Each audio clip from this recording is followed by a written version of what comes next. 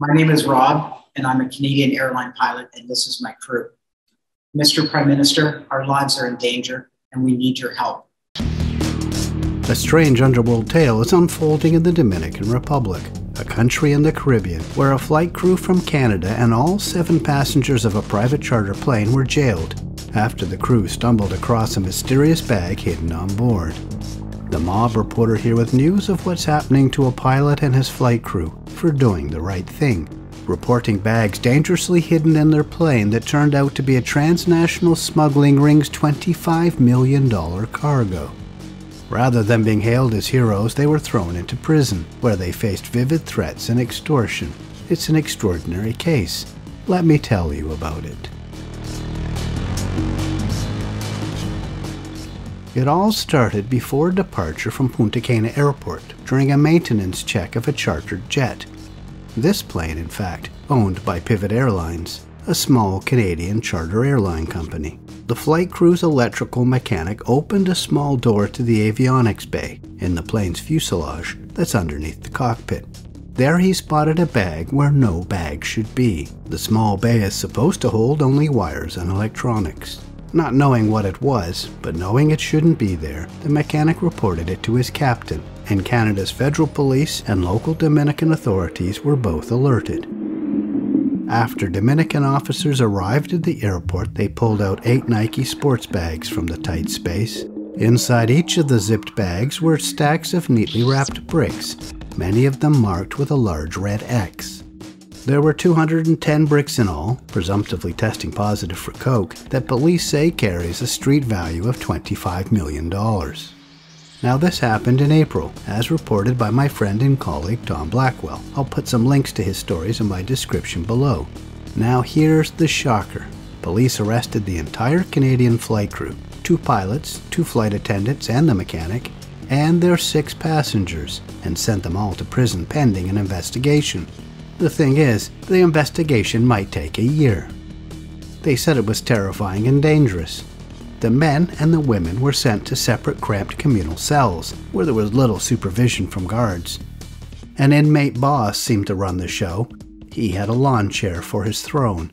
There is a political and public relations campaign to free the crew, including this direct appeal to Canada's Prime Minister Justin Trudeau. This was recorded by the crew from an undisclosed location. We've been threatened with death by narco-criminals, extorted by inmates, and have lived in inhumane and humiliating conditions. In prison, a dead body was placed outside of our cell, and we were told that we would be next. We are living a nightmare. Now, the crew had already been publicly identified as having blown the whistle on the international plot, and what they did certainly cost someone a lot of money, and likely it's someone significantly dangerous. They felt particularly vulnerable. They were clearly not locals, and other inmates targeted them. They faced repeated threats and demands for money. Even the guards demanded cash, a member of the crew said. Because the other inmates spoke Spanish, not English, they used translation apps on their phones to make their threats understood, Captain Rob DiVinanzo told Tom. The inmates demanded the Canadians call their families and tell them to wire money to their families in the Dominican. They also showed them videos of dead people. Now that's a message needing no translation. The demand started as soon as the crew awoke. Money today, or you won't be going to bed tonight. Their refusals brought reprisals and more threats. Beyond that, the cells weren't a pleasant place. There was a hole in the ground for a toilet, and as the most vulnerable on the inmate pecking order, that became their sleeping area. They were held 9 days before being released on bail, and although out of jail for now, the crew and the passengers must remain in the Dominican. The prosecutor has appealed their release and want them back behind bars for up to a year during the investigation. The threats against the crew haven't stopped. According to the airline, while out on bail, it was necessary to hire an international security firm to protect them. If they are sent back to jail, they fear they won't get out alive. When you meet with President Luis Abinader this week, we need you to urge him to let us go back to Canada, where we will be available for due process.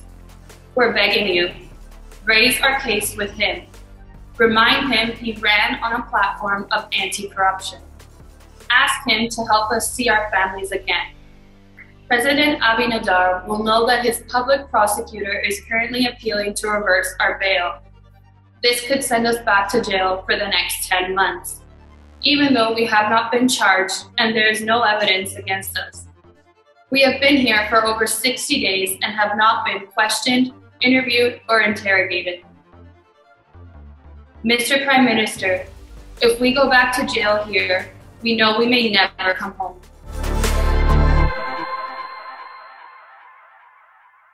While much is being said about the crew, less is known about the passengers. Of the 6 passengers booked on the private charter flight, 4 are Canadian, 1 an Indian, and 1 Dominican. It was chartered by a company in Canada's province of Alberta for entertaining potential investors and their guests. Family for 1 passenger, Brittany Wozak Harrison, said she was returning to Canada from a vacation. In their GoFundMe campaign to help her, her family says there is no evidence connecting her to the bags, that Brittany has no criminal record, and would never be involved in anything like this. In other words, free Brittany. Brittany was aboard the jet that landed in the Dominican Republic on March 31st and was scheduled to fly back out to Canada April 5th. It arrived in the Dominican flown by a different crew. According to the information from court, prosecutors had offered no evidence that any of those arrested had placed the bags on the plane, but authorities alleged the trip itself was an excuse to smuggle the load. The pilot, according to what was presented in court, said he and his first officer were in the cockpit preparing for their flight when the mechanic told them of the mystery bag. He had taken a photo of it and showed them. The pilot informed airline officials in Canada, who reported it to the authorities. When police arrived, the pilot met the officers on the airport tarmac and showed them where the bag was found. Their sniffer dog helped them ferret out the rest of the bags. Whoever hid the bags in the plane must be part of a transnational criminal organization. Not only does the load represent a considerable investment, it had to have already crossed international borders to get there. Coke is produced in South America but often travels through Caribbean countries, where tourism is big business. Planes and boats arriving in the United States and Canada from a tourist hotspot might attract less scrutiny than one coming directly from Colombia, which is so well known for its illicit exports.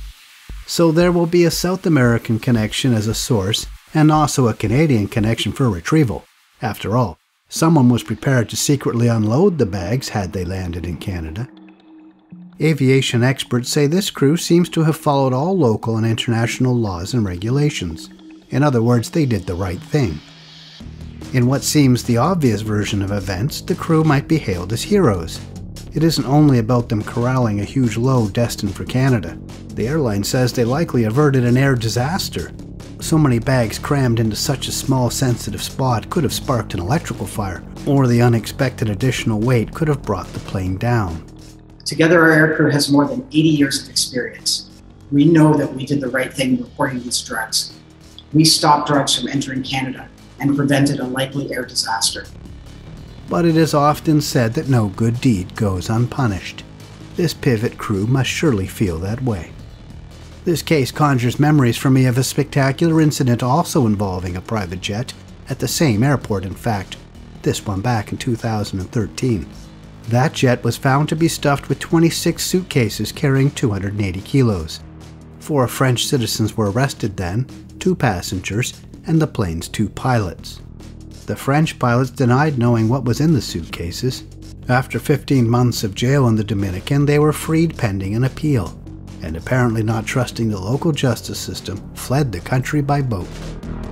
They were rearrested when they reached their homeland and did face trial there. They were both former military pilots with good records. They flew nuclear weapons before moving to civilian flights. They were finally acquitted by a French court just last year. The 2 managers of the airline, however, were convicted. Both incidents are more of that continuous cat-and-mouse game that is constantly underway in the global underworld.